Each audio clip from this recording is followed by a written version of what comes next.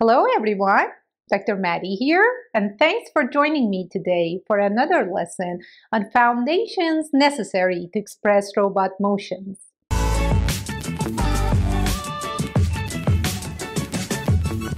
In the previous lesson, we learned about velocities in robotics. We became familiar with angular velocities and linear velocities and learned that stacking them together gives us the twist. We also saw how we could change the frame of reference for angular velocities and twists.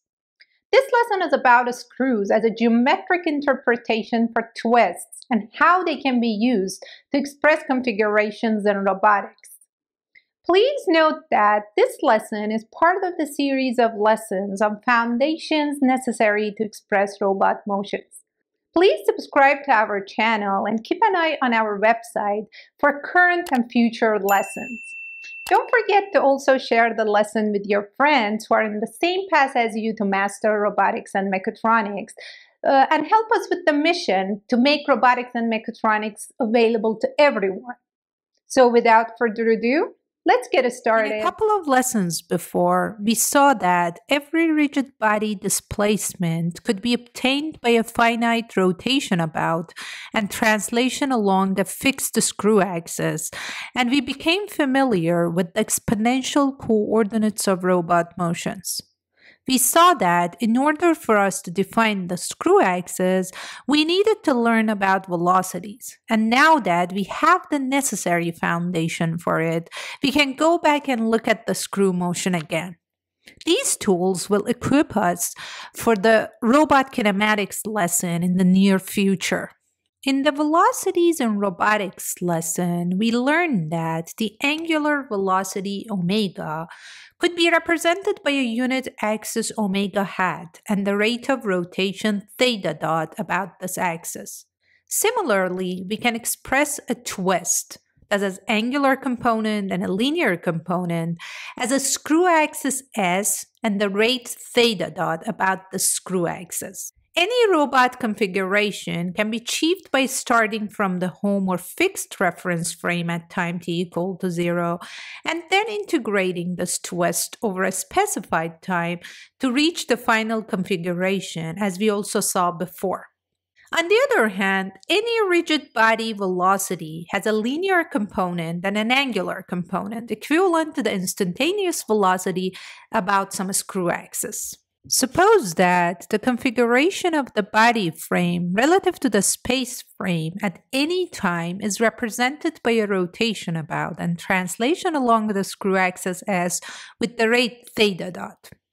Note that theta dot is a scalar that shows how fast the body moves along the screw. The screw axis S can be represented in two ways.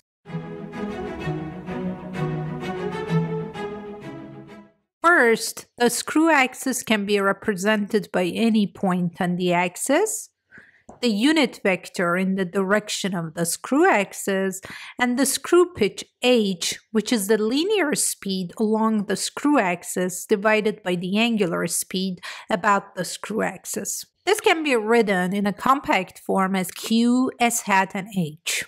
The twist about the screw axis represented by q, S hat, and h can be defined using this equation. Omega is the angular velocity, and it's in the direction of the unit vector S hat with the magnitude theta dot. And the linear velocity v has two parts. This part is due to translation along the screw axis in the S hat direction that exists when the screw has non-zero pitch. And this term is due to the linear motion at the origin, which is the result of the rotation about the screw axis. We saw before that the linear velocity during the circular motion that has zero pitch, it means that there is no translational motion, it's pure rotation, is tangential to the circular path, and it can be calculated by the cross product of the angular velocity and the radius of the path. This is in the plane or orthogonal to S hat. Now let's think in the reverse fashion. If we have the twist and we want to find the screw axis and theta dot that can generate the same twist, we would have two cases. Case 1 is where we have rotational motion and the screw pitch is finite. If the angular velocity is not zero, it means that we have rotational motion and the pitch h is finite. And theta dot would be the norm of the angular velocity vector. And because omega is equal to s hat theta dot, and theta dot is equal to the norm of the angular velocity, then we can find this expression for s hat. The pitch can be calculated using this equation, and q is chosen so that the term minus s hat theta dot cross product with q provides the portion of v orthogonal to the screw axis. Case 2 is where there is no rotational motion and the motion is pure translation, and thus the pitch h is infinite. In this case, s hat is equal to v divided by linear speed, which is equal to theta dot in this case. Note that in this representation of the screw axis, the pitch can be infinite, and q is not unique. Any point along the screw axis can be used, and it's a cumbersome collection. Hence, we opt for an alternative representation for the screw axis that we'll see in the coming slides.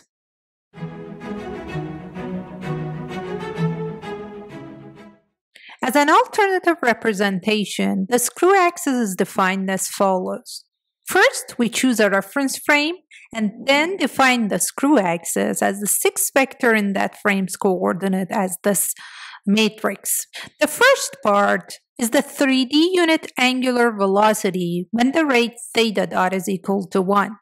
And the second part is the 3D linear velocity of the origin of the frame when the rate is 1. We can conclude that the screw axis is a normalized twist, and thus the twist can be represented by the multiplication of the screw axis by the scalar rate theta dot. In this case, as we discussed, the screw axis can be defined using a normalized version of the twist corresponding to motion along the screw. As before, we will have two cases. Case 1 is when there is a rotational component, and therefore the angular velocity is not zero, and therefore the pitch h is finite. The angular component of the screw axis is non-zero, and the twist is normalized by the norm of the angular velocity vector as this equation. Theta dot is the angular speed about the screw axis such that the multiplication of the screw axis and theta dot is equal to twist. The norm of the angular component is 1 because we normalized it with the angular speed. The linear component is arbitrary with no constraints on it. Case 2 is when there is no rotational motion. Therefore, omega is equal to 0. And thus the pitch h is infinite. In this case, the motion is a purely linear motion with no rotation. The angular component is 0, and the linear part is a unit vector. In this case, the twist is normalized by the lengths of the linear velocity vector. Theta dot in this case is the linear speed along the screw axis such that the multiplication of the screw axis and theta dot is equal to the twist. For this case, the angular component is 0 and the norm of the linear component is 1 since we normalized it. Note here that 6 numbers are needed to represent the screw axis, but the space of all screws is 5-dimensional. And this is because either the angular component or the linear component has a unit length, as we discussed. As we also discussed here, if both the angular and linear components of the screw axis are non-zero, meaning that we also have a rotational motion, then the screw is defined so that the norm of the angular component is 1. Now let's see how we can define the matrix representation of the screw axis.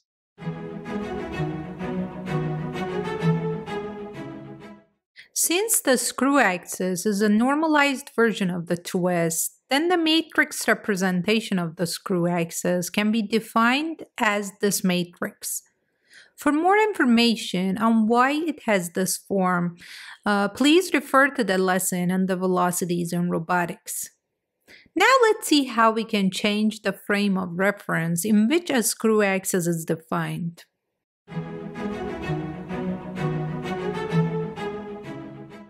As we saw in the lesson on the velocities and robotics, the adjoint transformation could be used to change the frame of reference of the twist.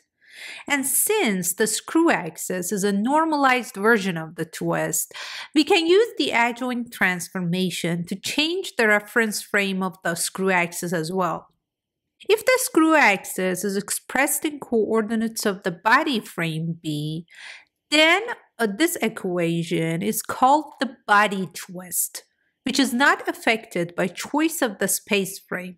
And if the screw axis is expressed in coordinates of the space frame S, then this equation is called the spatial twist, which is not affected by choice of the body frame. Thus, we only need to define the frame in which the twist or screw is represented. No other frames matter. A spatial twist depends on the S frame, and a body twist depends on the B frame. Now, based on our knowledge about the screw axis, let's go back to the exponential coordinate representation of rigid body motions.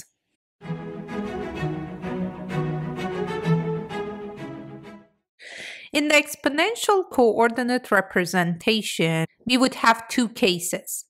If pitch of the screw axis is finite, then we have rotational motion, and theta is the angle of rotation about the screw axis.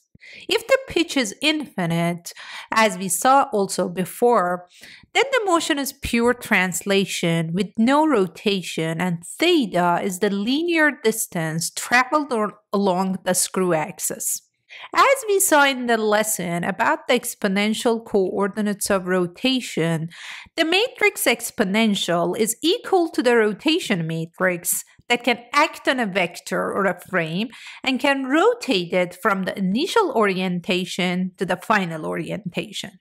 Similarly here, the matrix representation of the screw axis can be used in the matrix exponential for rigid body motions. Thus, the matrix exponential for rigid body motions can map the elements of the Lie algebra, or little SE3, to the elements of the Lie group, or big SE3. And this means that exponentiation takes the initial configuration of the frame to the final configuration of the frame by following along and about the screw axis by theta.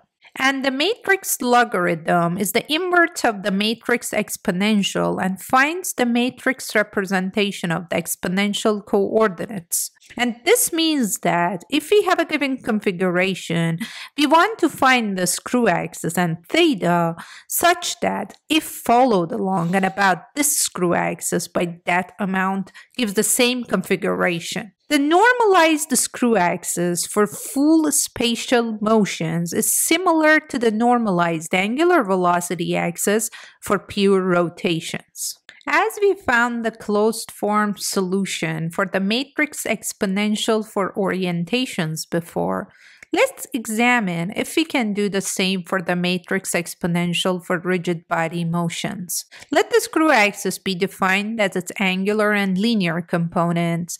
Then we will have two cases. If we have rotational motion, then for any distance theta traveled along the axis, the matrix exponential for rigid body motions can be written as this matrix.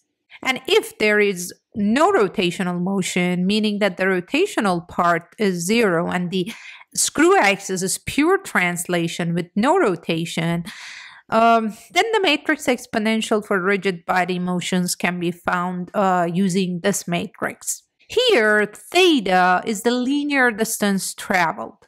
The matrix I in the upper left of the matrix shows that the orientation doesn't change and the motion is pure translation. The proof is similar to the approach that we used in the lesson about the exponential coordinates of rotation for the matrix exponential. The inverse problem says that given an arbitrary configuration, we can always find the screw axis and a scalar theta such that the matrix exponential for robot motions is equal to this arbitrary configuration. And as we saw before, this matrix is called the matrix logarithm of the configuration matrix T. To solve the inverse problem, we would consider two cases. If the rotation matrix R is equal to the identity matrix, meaning that the orientation doesn't change and we don't have the rotational motion, then we set the rotational part to 0 and the linear part can be normalized using the norm of the vector P. Otherwise, if we have the rotational motion, we use the matrix logarithm on big SO3 that we learned in the exponential coordinates for rotations lesson to determine the axis of rotation and theta for the rotation matrix R that is given. The linear part can be calculated using this equation where we saw G in the expression that we found for the matrix exponential for rigid body motions. We calculated the inverse of that G here. Note that every single degree of freedom joint, like revolute joint, the prismatic joint, and a helical joint for the robots that we talked about in the degrees of freedom lesson, has a joint axis defined by a screw axis, and thus we can conclude that the matrix exponential and the logarithm can be used to study the robot kinematics, as we'll see in the coming lessons. Now let's see some examples that use all the knowledge that we have learned thus far to find solutions.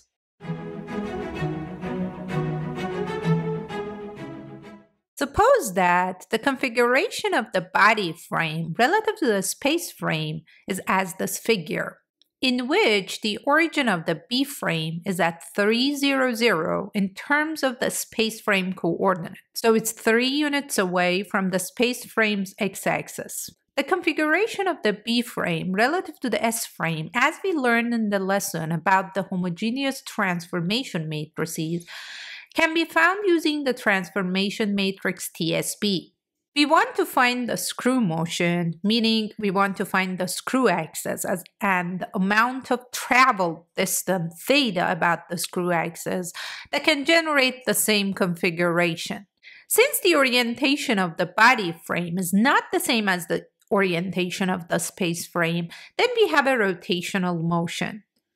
Using the approach we learned in the lesson about the exponential coordinates of orientation for the matrix logarithm of rotations, we can easily find the unit axis and the amount of rotation about this axis that can produce the given orientation.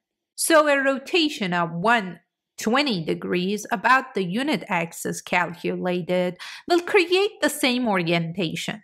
Now, using the second approach to calculate the screw axis, we can find the angular and linear components of the screw axis using these equations. Note that the rotational part is the same as the axis of rotation, and thus the screw axis can be calculated as this equation. Therefore, a screw motion about the screw axis calculated with the amount of theta produces the same configuration defined by the homogeneous transformation matrix TSB.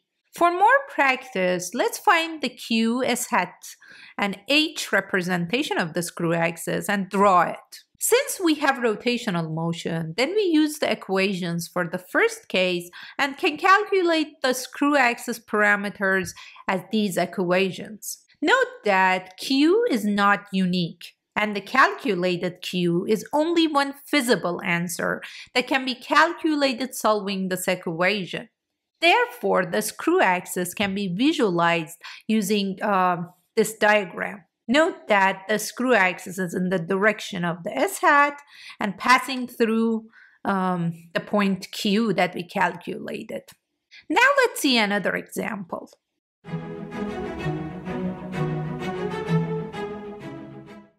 In this example, we want to find and visualize the screw axis, which, if followed at a specific rate, will correspond to the given twist with this equation. From the screw representation of a twist, we can write this equation. Since the rotational part is not zero, we also have rotational motion, and we should normalize the twist using the norm of the angular velocity. Therefore, it's easy to calculate the rate theta dot and the screw axis as these equations. Therefore, the Q, S hat, and H representation of the screw axis can easily be calculated using the Fermi laws that we've discussed. And therefore, the screw axis can be visualized as this figure. Note that the screw axis is in the direction of the S hat and passes through the calculated Q. Since the screw pitch is zero, the motion is pure rotation with no translational motion about the screw axis. Therefore, a screw motion about the screw axis calculated by the rate theta dot can produce the given twist. Let's see another example.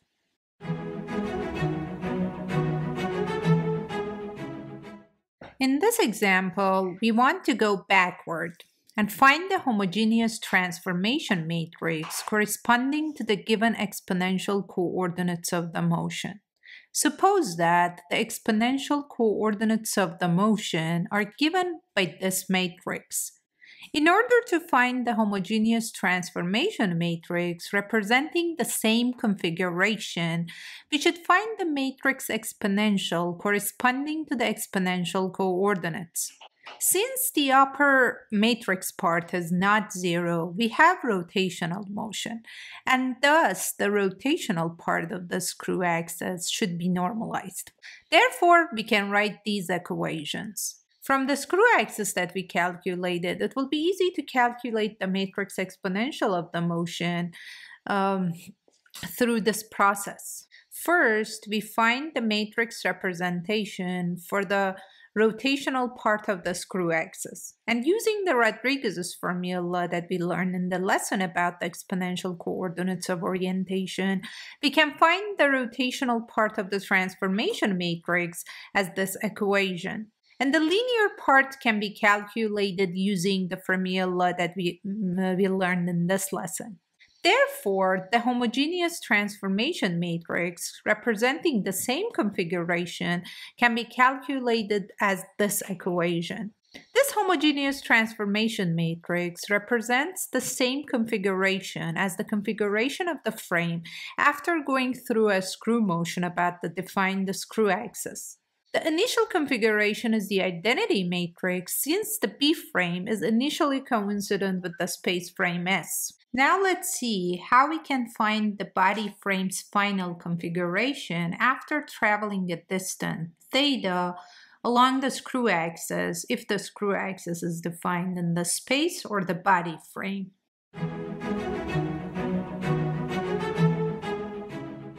Suppose that the space frame S and the body frame B are configured in a space like this figure. The configuration of the body frame relative to the space frame can be found using the matrix TSB. We would like to know the body frame's final configuration, TSB prime, if it travels a distance theta along the screw axis. We would have two cases since the screw axis can be represented in either the body frame or the space frame. If the screw axis is expressed in the body frame, then the final configuration of the body frame can be calculated using this equation. In this case, the transformation matrix representation of the B frame relative to the S frame, or TSB, is post-multiplied by the matrix exponential.